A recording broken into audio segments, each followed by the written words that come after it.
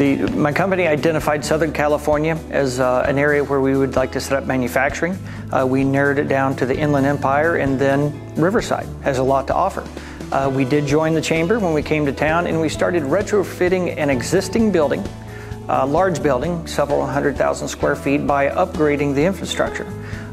Going well until we ran into an issue with an easement for an underground utility.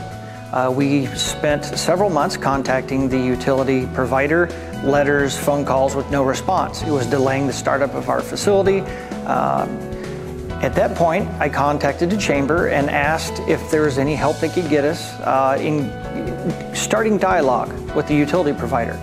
They acted as a liaison. They put us in touch with some people. We started new dialogue, and I would say what we did not get accomplished in several months of trying to communicate on our own, with the help of the chamber, in a matter of a week, we had communication started and we found resolution.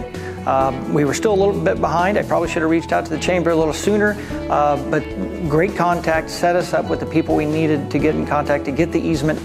Great experience.